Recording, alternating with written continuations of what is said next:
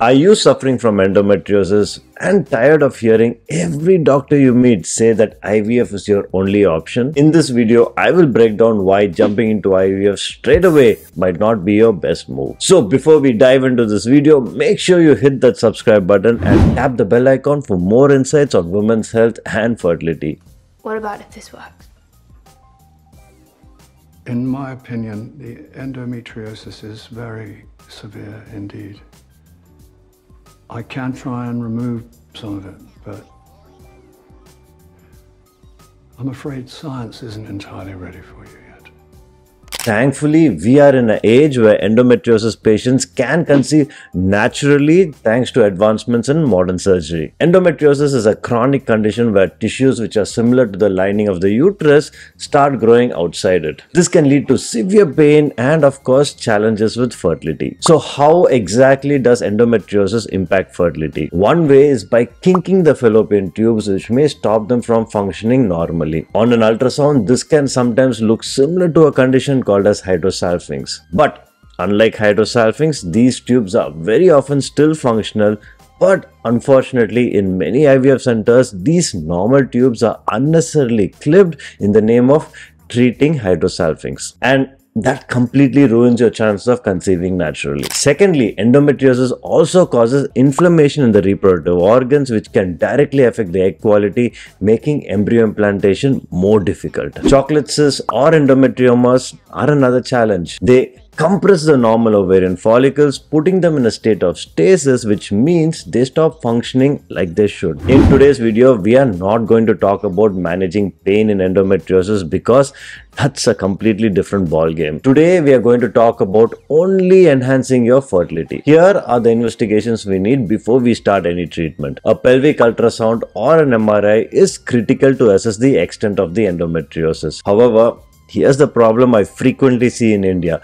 Many reports completely miss out on endometriosis or endometriotic nodules because the radiologists are not trained to examine them closely enough. In fact, I've had patients who were told they had unexplained infertility simply because the ultrasound report did not mention the signs of endometriosis. This can be incredibly frustrating for patients, and that is why in my practice I always review the MRIs or CT scans myself to look for endometriosis. A HSG or a hysterosalpingography is also very important because it gives us valuable insights onto the patency of the fallopian tubes and the likelihood of treatment success. It's also vital not to overlook the male factor as well. A simple semen analysis ensures that any issues on this front are identified and addressed much before starting treatment for endometriosis. Coming to treatment, I always prioritize giving women a chance of natural conception early on, especially if they have very small endometriomas or chocolate cysts. For younger women, I generally start them off with ovulation induction medications like clomiphene citrate or letrozole for around 2 to 4 cycles. And if that fails, my step would be super ovulation. This method enhances the number of eggs produced every cycle and should be ideally tried out for 3 to 4 cycles before moving to more advanced treatments. For couples where the sperm parameters are slightly off or they suffer from sexual dysfunction, a super ovulation coupled with an IUI is a great option. And now for women with larger endometriomas or those who haven't had success with the less invasive options, a surgical excision becomes the next logical step. A lot of research shows that large endometriomas can disrupt the folliculogenesis and oocyte quality by prematurely activating the primordial follicles. During laparoscopic excision surgery, we carefully remove the endometriomas and these endometriotic lesions while also correcting the tubal defects, if there are any. This procedure restores the normal pelvic environment, which can significantly improve the pregnancy rates. Monsanto and all have demonstrated that surgical removal of endometriotic lesions also reduces both the local and the systemic inflammation which is caused by this disease. But before planning the surgery, having an AMH or an anti-Mullerian hormone level tested is absolutely important. Surgery on the ovary requires delicate balance between a conservative and a radical approach. Too conservative and the problem may persist. Too radical and you risk compromising the ovarian reserve. That is why choosing a specialist who is experienced in endometriotic surgery is very crucial. Striking the right balance, what I call the middle ground, can yield the best fertility outcomes for you. If you're curious to know how we perform endometriosis surgery,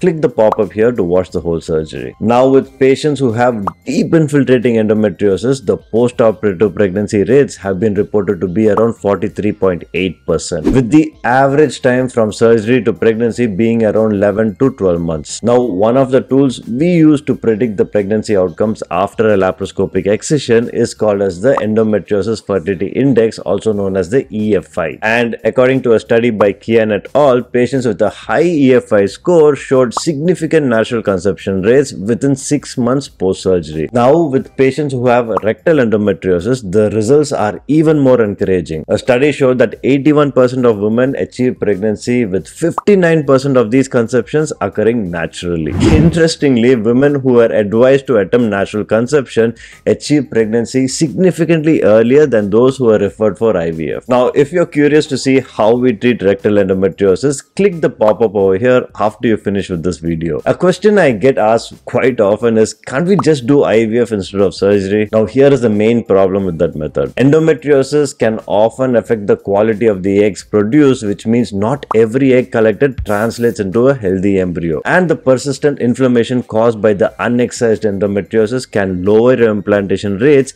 and also increase the risk of miscarriage. IVF is not only expensive, it's also emotionally taxing, and it does not guarantee a success in pregnancy. Most patients with endometriosis end up needing 2 to 3 cycles of IVF before achieving a successful pregnancy. And here's another interesting finding. A study showed that patients who had already undergone 2 or more IVF cycles, the post-operative pregnancy rates after surgery was around 43.8%, out of which 21.8% of pregnancies were spontaneous. If you ask me, I'd say it's often a very good idea to address this endometriosis before your embryo transfer. In fact, if your fertility clinic has the resources, endometriosis surgery can be coupled with your egg collection in the same sitting, reducing the number of procedures that you have to undergo. See, in countries like United States, a significant number of patients opt for IVF rather than surgery because more number of doctors are trained to perform IVF than excision surgeries. This has resulted in a massive data set for IVF, which in my opinion naturally pushes the recommendation in its favor. And on the other hand, in studies which are involving excision surgery, always highlights pain relief, recurrence rates and complication rates alone. Pregnancy after surgery is often treated only as an observation rather than the central focus. See, what I'm trying to say is many patients achieve natural pregnancies after surgery, but